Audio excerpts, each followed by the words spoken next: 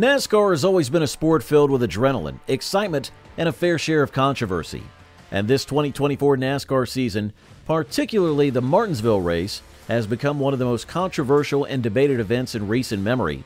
At the heart of this controversy is Denny Hamlin, a veteran driver from Joe Gibbs Racing, who has used his platform to call out several issues plaguing the sport. Hamlin's candid remarks have sparked a firestorm within the racing community, shedding light on everything from questionable race strategies and playoff structures to ambiguous rule enforcement by NASCAR officials.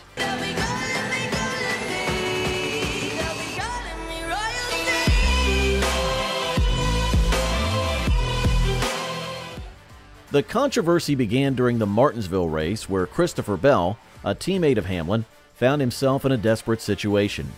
With a spot in the Championship 4 on the line, Bell executed a daring move that many fans instantly recognized as similar to Ross Chastain's infamous Hail Melon from a previous race. In a last-ditch effort to secure his place in the championship, Bell decided to ride the wall, pushing his car to the absolute limit in hopes of gaining a few crucial positions. NASCAR, however, was quick to penalize Bell for what they deemed a safety violation. The penalty ended his hopes. This decision didn't sit well with Hamlin, who voiced his frustration publicly on his podcast. While he acknowledged that NASCAR had a valid reason for penalizing Bell due to safety concerns, Hamlin felt that such a harsh penalty discouraged the bold, daring moves that make NASCAR races thrilling for both drivers and fans. I think they made the right call.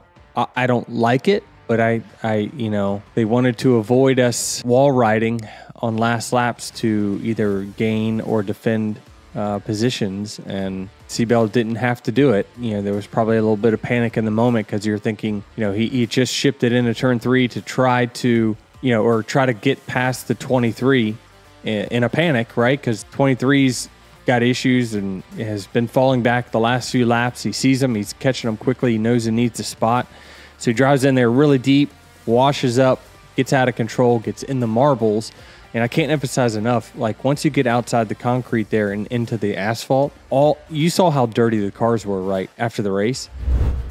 Hamlin's critique didn't stop at Bell's penalty. In fact, that incident was just the beginning. Hamlin delved deeper into the actions that took place during those tense final moments of the race, alleging that race manipulation tactics might have been employed by teams driving by Chevrolet and Toyota. Specifically, Hamlin pointed to how Ross Chastain and Austin Dillon, both Chevrolet drivers, appeared to form a protective barrier behind their teammate William Byron, effectively preventing other drivers from overtaking Byron. This strategic blocking ensured that Byron would remain in contention for the Championship 4. At the same time, Toyota's Bubba Wallace seemed to inexplicably fall back, allowing Bell to pass him in the final corner. I don't know what was wrong with the 23 car. I'm not at the shop. It's Monday morning early. I know that NASCAR inspected it after the race, which is unusual for the 19th place car, 18th place car to get inspected, but they're going to make sure that what they heard on the audio from Bubba is factual, right? So they're going to look at all that stuff, certainly, but if everything, I think, plays out 100% natural between all the cars and everything, I think the 24 is out. The question still is, what do you do about it? And I just don't know what you can do about it other than, take manufacturer points away, because they care about it.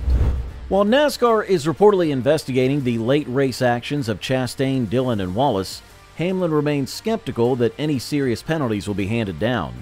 The question looming over the investigation is whether NASCAR has the willpower to impose meaningful consequences, particularly in light of the influence that major manufacturers wield within the sport. Although it's unlikely that NASCAR will remove Byron from the Championship 4, Hamlin suggested that if the investigation does reveal clear evidence of manipulation, some form of severe penalty should be issued to preserve the sport's fairness. But Hamlin's criticisms went even deeper, taking aim at one of NASCAR's long-standing issues, the vague and inconsistent nature of its rulebook. In the wake of the Martinsville race, NASCAR's Vice President of Competition Elton Sawyer compared Bell's penalty to a loose tire penalty, implying that it was a clear-cut, black-and-white decision. Hamlin, however, strongly disagreed with this analogy. Yeah, Elton said it's basically equivalent of loose tire, tire rolling down the track, and so it's a penalty, and it's black and white, so you can't appeal that. That's not true. Okay, I don't agree with that. A tire rolling across the track means a wheel is off, right? That is a definite thing. This was a tire wobbling in the wheel well. Again, they put such vague wording in their rules. It's what allows these instances to come up where they are always in these situations. Well, how are they going to interpret their rule this week, right? There's not enough clean, defined rules in that rule book because they just leave it open for themselves to do what they want or feel is right. Hamlin's critique of NASCAR's rulebook also touched on the issue of fairness. He pointed out that in other sports, rules are usually more clearly defined. A ball is either in or out in tennis. A player is either offside or not in soccer. While there are some gray areas, such as in American football's roughing the passer rule, these tend to be exceptions rather than the norm. In contrast, NASCAR's rulebook often leaves room for subjective interpretation, which can lead to inconsistent enforcement and confusion.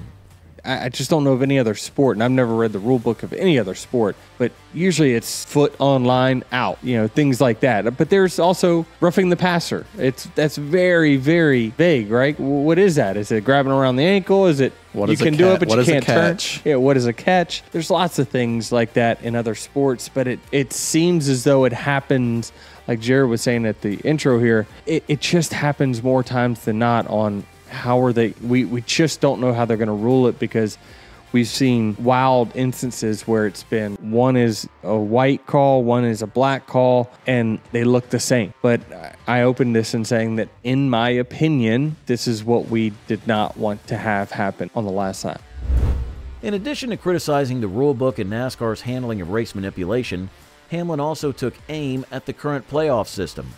He's long been a critic of the playoff format, which he believes waters down the sport by prioritizing short-term wins over long-term excellence. There's a minimum standard in which you had to have to get in the playoffs to begin with. And our standards have lowered the standards over the years, right? It used to be 10, then they moved it to 12, then they moved to 16. They just keep moving the bar lower and lower to be part of it. And now it's just win and you're in the playoffs. Harrison Burton got in Daytona on a super speedway race. Went from 30-something in points to 16th that quick.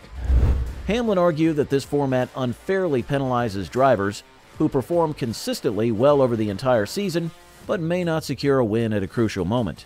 He cited Kyle Larson as a prime example. Larson, one of the most dominant drivers in recent years, led in nearly every statistical category this season, from laps led to races won. But due to the playoff structure, Larson found himself eliminated from championship contention despite his overall dominance. To Hamlin, this is the clearest indication that the playoff system is flawed and fails to reward sustained greatness.